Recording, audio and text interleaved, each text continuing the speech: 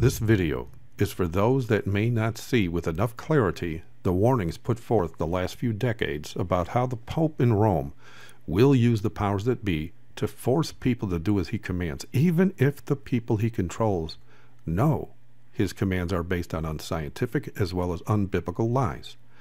Students of prophecy have declared all along that the talk of a new world order that started, by the way, with Roman Catholic Emperor Adolf Hitler and is now on every politician's lips since the Vatican met with the leaders of all the nations, as well as all the CEOs the world over a few years ago. It has also been proven many times over that the invention of the United Nations, which we know is the harbinger of a one world government like the United Religions Initiative became the One World Church, all of this was prophesied and fulfilled via the political movements of the popes of Rome since 1929 forward, when the pope's long prophesied mortal wound was beginning to heal. And so, as we have been saying for many years now, the pope will have to invent a global crisis to move everyone into his camp so as to make enforcing the mark of the beast worldwide that much easier for him to do. Well, as expected, the proven bad science of global warming is an exact fulfillment of that prophecy. And so those nations, as well as all the individuals in those nations that refuse to embrace the fake crisis of global warming, the Pope will most assuredly use his United Nations military force to demand that they do as he commands.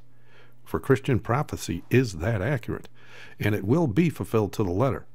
With that all being said, notice this. United Nations might use military to enforce climate agenda. And the article says this. In an interview with ABC News in Australia, Professor Weaver cautions that what he sees as climate inaction might draw the United Nations into considering other means to ensure its goals are met, even if that leads to global armed conflict. The United Nations Security Council could, in principle, tomorrow, decide that climate change is a threat to international peace and security. Classifying climate change as a security issue could leave the door open to more extreme policy responses. That's what happens when something becomes a security issue. It gets the urgency, the intensity, the priority, which is helpful sometimes, but it also lets the dark forces loose in the sense that it can justify problematic means. This urgency, he says, could lead to more abrupt and essentially undemocratic action at an international level. If there was something that was decided internationally by some more centralized procedure and every country was told, this is your emission target, it's not negotiable, we can actually take military measures if you don't fulfill it, then you would basically have to get that down the throat of your population, whether they like it or not. And so, I have to ask those that may question the Bible, if Christian prophecy is bogus, as so many claim it to be, why are they doing exactly as the Christian Bible said they would do?